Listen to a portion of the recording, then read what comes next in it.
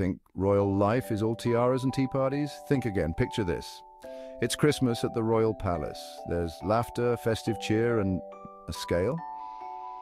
Yep, you heard that right. One of the quirkiest traditions involves every royal stepping onto a scale both before and after Christmas dinner. Now, why would they do that? It's all about making sure they've thoroughly enjoyed their meal. If they've gained a few pounds, it means the feast was a hit. Strange but true. Imagine the scene. Grandma says, "One more slice of pudding, dear, it's for tradition." Suddenly, seconds and thirds don't seem so bad, right? So next time you're feeling stuffed after Christmas dinner, just remember, even the royals have to loosen their belts a little. And who knew a little holiday weight gain could be a royal seal of approval? Stay tuned for more royal quirks and traditions. Who knows what else goes on behind those palace doors?